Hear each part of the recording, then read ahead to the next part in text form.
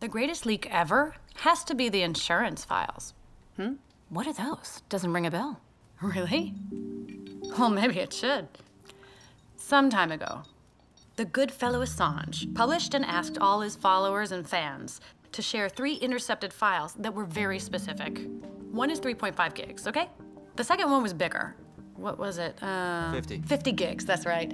But the third is the one that kind of stopped the planet in its tracks because it's a file of 350 gigs. 350 gigs? What's inside? Totally encrypted with h0us3. So they delivered everything they had, but with a password nobody can crack? It seems so. And the files are called the insurance files.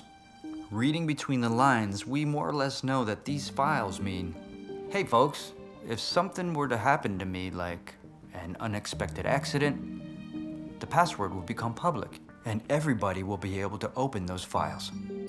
AES-256. How long does it take to crack one of those? It really depends on the password length.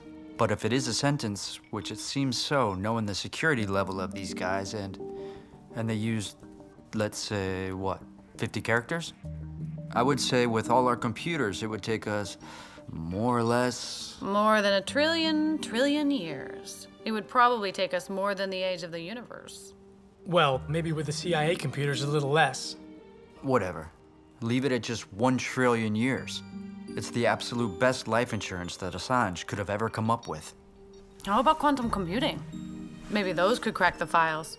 That would be a turning point in computing, not the new iPhone. Okay, so we have these files which are secret, encrypted on the internet, which anyone can download, but which nobody can open without the right password, which is impossible to crack. Well, I've downloaded them. I've got them at home. I got them too. Hey, everybody has them or can download them, yeah? The problem is how to open them. Without the right password, you can't. What do you think's in them? The largest porn collection in history? Something big, that's for sure. Well now, off the top of my head, I can think of 3 reasons to hide something that big. Proof of extraterrestrial existence. Nope, no need to prove that anymore.